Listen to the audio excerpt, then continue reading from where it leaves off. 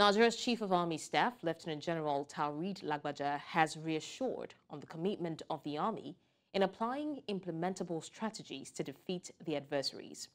The Chief of the Army Staff gave the assurance during a one-day seminar organized by the Department of Army Transformation and Innovation at the 3-Division Nigerian Army, Maxwell Khobe Cantonment, Rukuba. News Central's Chizoba Anionwe was there and now reports.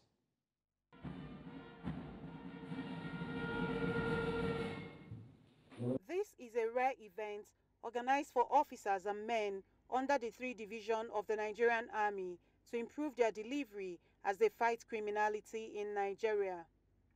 Represented by the General Officer Commanding 3-Division of the Nigerian Army, the Chief of the Army Staff says the seminar would help in reducing the occurrence of post-traumatic stress disorder experienced by troops in the course of their job.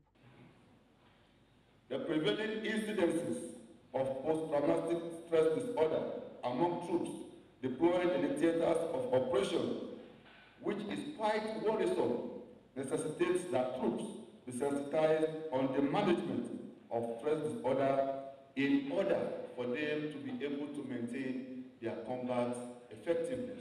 The Chief of Transformation and Innovation, Major General Z. Abubakar, says the focus of the seminar cannot be overemphasized.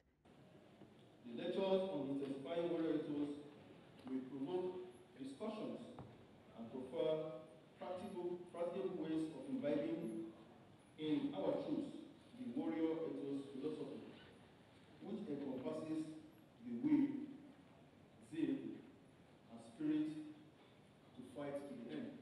Experts say that as important as equipping the forces are, ensuring that troops are in the right space mentally is even as necessary, and that is what events like this seek to ensure.